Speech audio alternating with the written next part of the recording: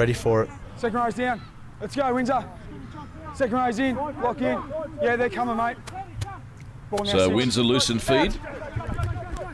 Yet to post a try today. Can they? Yolene Gordon working in heavy traffic. Fluke was there in a bear-hugging tackle. O'Hanlon likewise. This is Dwan Poaneki, hard and straight at the line. O'Hanlon and Armiton, Manukafo the tacklers. 25 metres out, Cody Walker got rid of the first tackle of Matt Hunt, but couldn't get away from O'Hanlon. Theoharis, inside ball, and now in possession it's Everett Varalsi. Got the pass from Joseph Paulo. A chance for Windsor now. Can they come up with a 4-pointer? That's the 5th tackle. Out they go wide, and this is now Mate, and they're going to get their first try of the afternoon. Hallelujah. Michael Mate scores for Windsor. 32 points to 4 with 12 minutes remaining in the game lead. Yeah, some on last tackle here, they've gone, rather than going for the kick, they've gone through their hands and just sort of caught Chris Hicks coming in there, and Mate takes his chances and whips in and gets the first four points for Windsor. About 15 in from the eastern touchline, and straight between the posts. And Paulo successful in raising the flags, 32-6. Down to Drury. Yeah, thanks, Dave. I think it just goes back a little bit to what Lee was saying earlier. Wentworthville, they're not really playing that disciplined brand of football to really close the game out. They're still popping the pass, which isn't necessary, and just inviting Windsor back into this game as far as an opportunity. And full credit to Windsor. They're finally on the scoreboard this afternoon. Dwan Poaneki gritting his teeth with the kick return. This is Goldsmith, I think you'll find. Yes, it is Goldsmith playing it. Now across to Joseph Paulo, Cody Walker. It's wide out to the lock forward, Senny Lafayette. Play there, 3.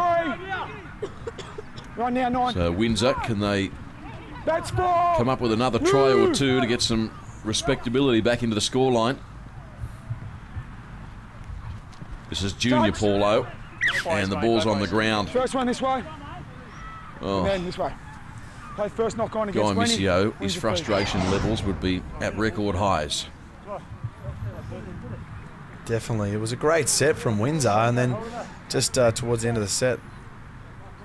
Pass from Junior Paulo going wrong. All right, boys, bring him. And this ball to, or rather this scrum to be fed. Let's go, Wenty. Bend your backs. Cody Walker.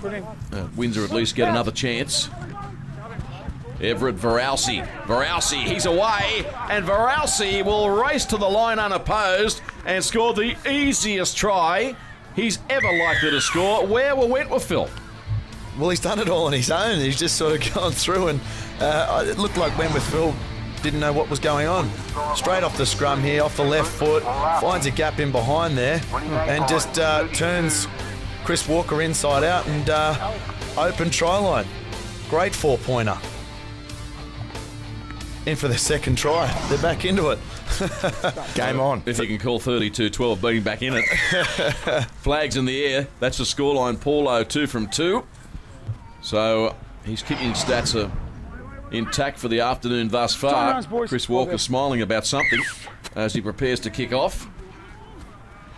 And back underway.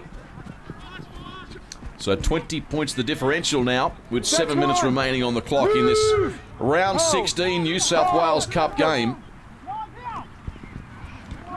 Now this is in 9 Reece Goldsmith, and it's been helped according to the referee. Well, your knee's gone in there and kicked it out, mate. Doesn't matter. He lost possession.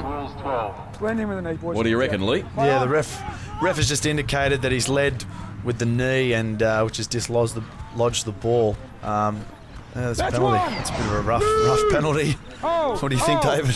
Oh, I think that Wentworthville are very stiff. There's got to be some onus on the bloke carrying the ball. Now Croft. That's 2. Goes downfield. Met by Danny Howard. Now Paulo. And across they come from Walker. Now this is Goldsmith playing out very wide, the number 9. Ryan Walker, Cody Walker. And tackled on the Wentworthville 10-metre line. In a good tackle by Savage. Across to the open side, holding it out in one hand is Joseph Paulo. Got the pass away. Bit of razzle-dazzle here. Jamie Theoharis kicks it through. Chris Walker has it. Leave it alone, Chris. And Chris, I'm standing Chris here. objecting Don't to do something anything there. Out. I'm standing here. Might go Chris, down to don't do Drury it. Falls for a comment at this juncture. Yeah, look, I'll bring back the biff. It's never too late for a bit of biff. 5 to go, and a bit of frustration there. Chris Walker, I don't think he liked being thrown to the turf by Thea Harris on that occasion. I just want to mention, David, Denny Howard, I think he's been very strong today for the Wentworthville Magpies. Did you know he only took up the game of rugby league in 2006? Originally from Canberra, played rugby, and Denny Howard made the switch and never looked back. All right, thank you for that. Appreciate that scoop. That's Duane one. Powanicki Move. plays the ball for Windsor. 32 points to 12. Everett Varausi now tries to struggle through. Manu Kafoa, Matt Hunt, Nathan Armit all there. Thea Harris appealing rather for a penalty. Was not forthcoming. There's a lovely short ball to Senna Lefeo. A basketball-like pass across the top now to Cody Walker. Walker explodes down the short side. He's got some footwork on him too. And comes to the tackle of Chris Hicks, who made it stick. And Windsor here on the attack about 5 metres out from the Wentworthville line.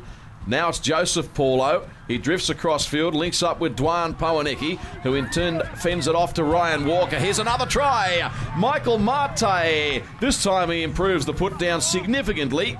And they come up with their 3rd try of the day, but it's too little too late. 32-16. Yeah, good try there. The Windsor Wolves have left it to the last 12 minutes to play their football. To sort of come back for it. They look like they're going to the open and they switch it back and head back down the short side. Ryan Walker, a little bit of work to do. Draws the Wentworthville Magpie last defender. He finds Michael Marte, who just scores a very similar try to the first one and improves the position for another 4-pointer. So another attempted conversion is successful from Joseph Paulo. 3 from 3, 32-18. Wentworthville is dead set, clocked off, Drury. They'll be coming over there and sitting with you in a moment with a cappuccino. They might be thinking of the week off already next week, David, but there's certainly still more football to be played. Here's Junior Paulo. Ball's away. Did well. Away to Ryan Walker. Walker in turn gets the pass back to Jesse Senna Lefeo. Lefeo taken ball and all by Matt Hunt.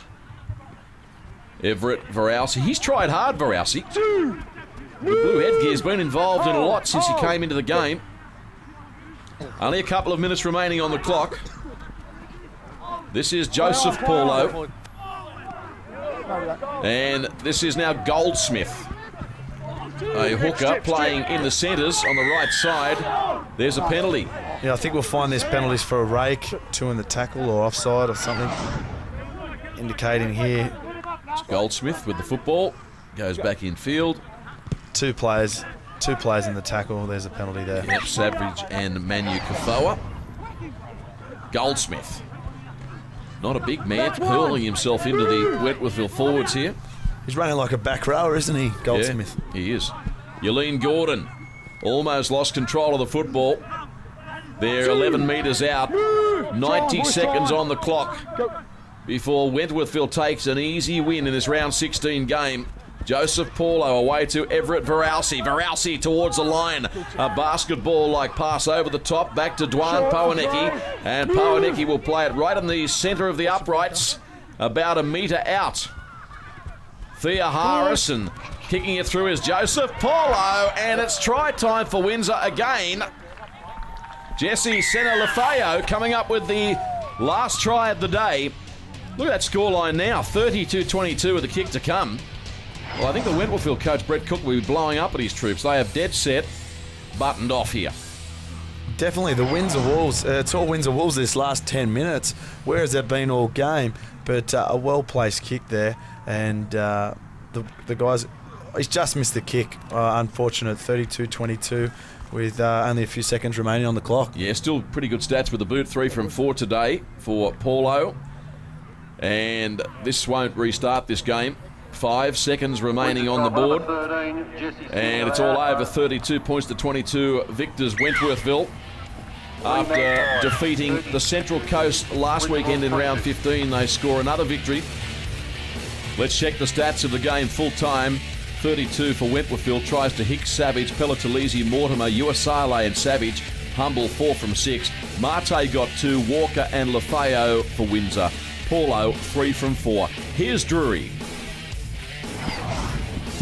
Man of the match today, it's Wentworthville lock forward Danny Howard. Danny, a polished performance from yourself, and for the team, now 4 wins in a row. Yeah, it was been on a bit of a roll. It was a good start, but disappointing. We sort of took the foot off the pedal at the end and let them get a couple of cheap tries. The extra for and against would have been good, but you know, be happy with the win. Yeah, we've got to ask you, what was the go in the last 15 minutes or so, because Windsor really came at you at the end there. They did. I think the coach is a bit disappointed too. We defended well, especially in the first half, but just lost concentration. And yeah, I mean, having the big lead, so there was no excuse for that. The side's been playing really well of late. What do you think this Wentworthville team's capable of in 2011? Well, we've got a bit of extra depth. A few of the boys come back, Daniel Mortimer and the likes, and it's yeah, it really helped us. Hopefully, if we keep all those guys, you know, go a long way deep into the competition. Mate, congratulations. Good performance today. Go and enjoy it. Thanks a lot for that. Cheers.